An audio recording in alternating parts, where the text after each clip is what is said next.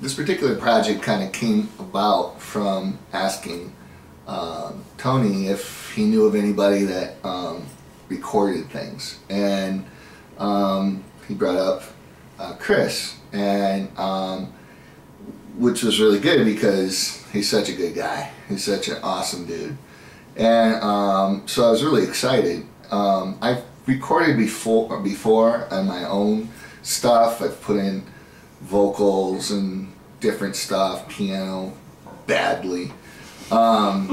So this was totally different because first of all, everybody was good, and secondly, they were doing things that I personally would never done.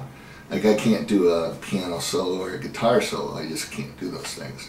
So I had a bunch of my friends come, which was awesome too, because we can hang out together. It gave us a sense of camaraderie.